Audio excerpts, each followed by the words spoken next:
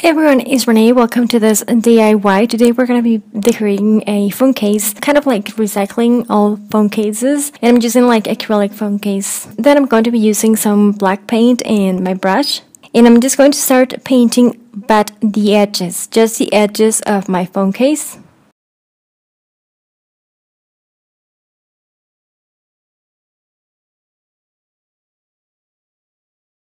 And I'm just going to be giving this a few coats. Again, I'm using just acrylic black paint, nothing special or fancy. Once I'm done painting, I'm just going to let the whole thing set in here, one of my spray perfumes.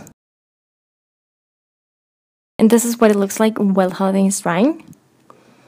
So for the next step, I'm just going to be using something different. Now you can go ahead and use a spray gloss. But I'm going to be using this satin gloss that is supposed to be for polymer clay. I actually got it from the craft store at the polymer clay section. The thing with this one is that you have to apply it with a brush instead of like spray. But I'm just going to paint it or just cover the black surface that I did before with this good old brush that I have for years. And I'm just going to give this a couple of coats. Once I'm done covering the whole thing, I'm just going to let it sit.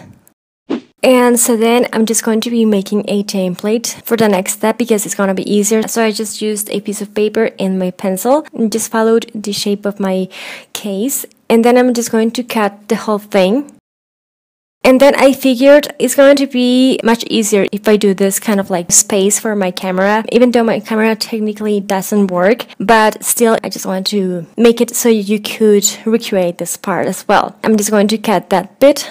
And I went a bit back and forth in this step because I went back and painted my case with both my black acrylic paint and my satin finish to just cover the new gap that I had on my template. Then I'm just going in with my Plaid or my flannel fabric. Maybe, you know, in your local craft store you're gonna find something similar to this. But I'm just going to cut a piece of fabric.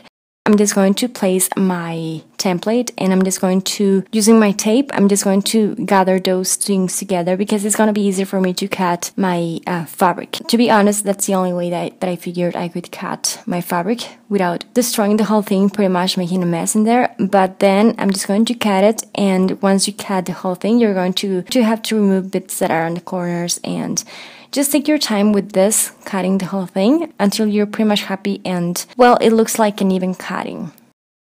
Then I'm just going to place that on the top, and I'm just going to be working with my Mod Podge actually to, you know, use it as a glue. With my brush, I apply one coat of my Mod Podge all over the place.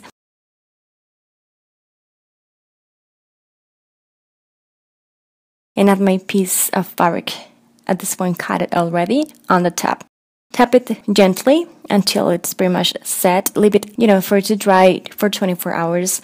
And I did remove the excess glue that I had. So the reason I added my satin gloss first, then the fabric, and then nothing is because I did my little experiment here. The first one is using my Pot Match under, then gloss on top, and it turned kind of like black, and I didn't like it. Then the second one is applying Mod Podge on top and under. I get the same effect, although it's a bit glossier. No, I didn't like it. And then I added my Mod Podge under, my Sculpey satin on the top, and this is what it looked like, and it looked kind of like black to me, so I ended up not liking it. And then the last one, which is actually the one I went for, is just adding some Mod Podge on the bottom and nothing on the top, so the pattern doesn't get too dark. It looks kind of like vibrant and still pretty cool, I think. So it's pretty much up to you and what you're looking for, but if you want your pattern to be as vibrant and feel the fabric as it is, just don't apply anything at all. I just love Plaid. I am obsessed with it. I just thought of drawing the whole like pattern on my phone case, but yeah, I just wasn't feeling the whole thing. I just want to go for fabric on the cell phone.